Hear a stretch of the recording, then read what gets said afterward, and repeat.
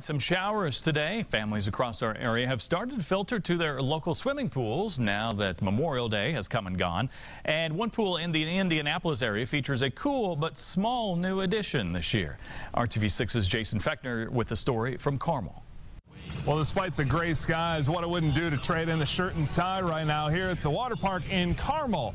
Summer's definitely at hand here. The water park opened over the weekend, and this year they've rolled out some cool new technology to make sure that crowds eventually aren't a problem anymore.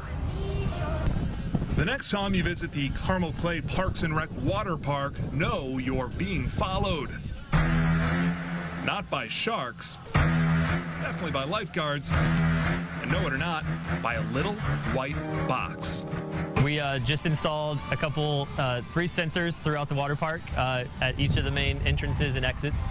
Eric Mell says the sensors give them the ability to tell just how many kids and adults have come into the park in real time. Each camera has a couple different cameras in it, so it's actually video cameras that are tracking motion coming past the video cameras. So it actually, kind of takes it and then makes a 3D model. It's just one of those things that we're trying to be as innovative as possible. And that innovation can pay off for visitors, giving them an idea before visiting about just how packed the park is, potentially avoiding any long lines for their kids and picking a better time when it's a little less crowded. On our website, the public can go and click a link and they can see exactly kind of how busy the water park is. And the goal right now is to put that crowd information on both their website and their app sometime soon, hopefully this summer. In Carmel, Jason Fechner, RTV6.